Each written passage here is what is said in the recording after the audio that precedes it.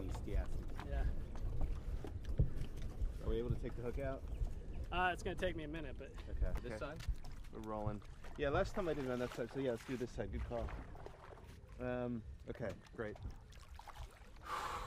All right, here's another beauty of the Amazon basin. This is the Peacock Bass, also known as tucanare.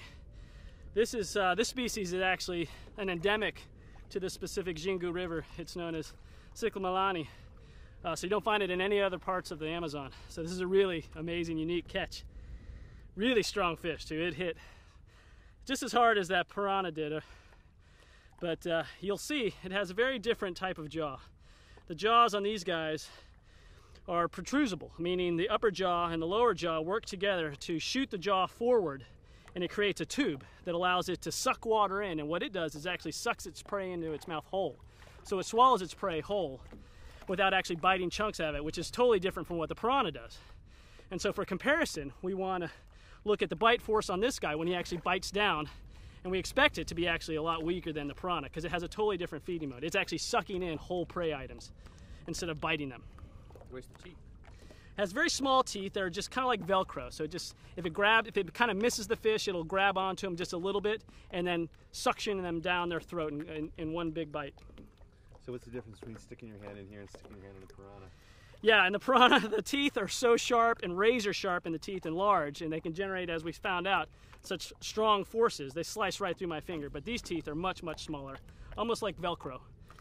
So it's much easier to handle it by its jaw. I can do that. It's still strong. It's biting down on me, but it's not going to do any real damage because it can't generate the same bite forces as a piranha. How do you feel pulling that in? Man, it was amazing. This is a very strong fish.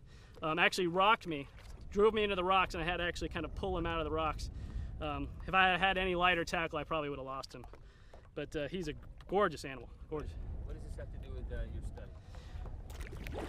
Well, what we want to do is we want to compare the bite on this guy to the piranha. And this, you can see this fish is probably 3 times larger than the piranha that we had earlier, and we expect that its bite force is actually going to be a lot weaker. Hopefully he'll do as he's told and actually give us some data, but it's not guaranteed.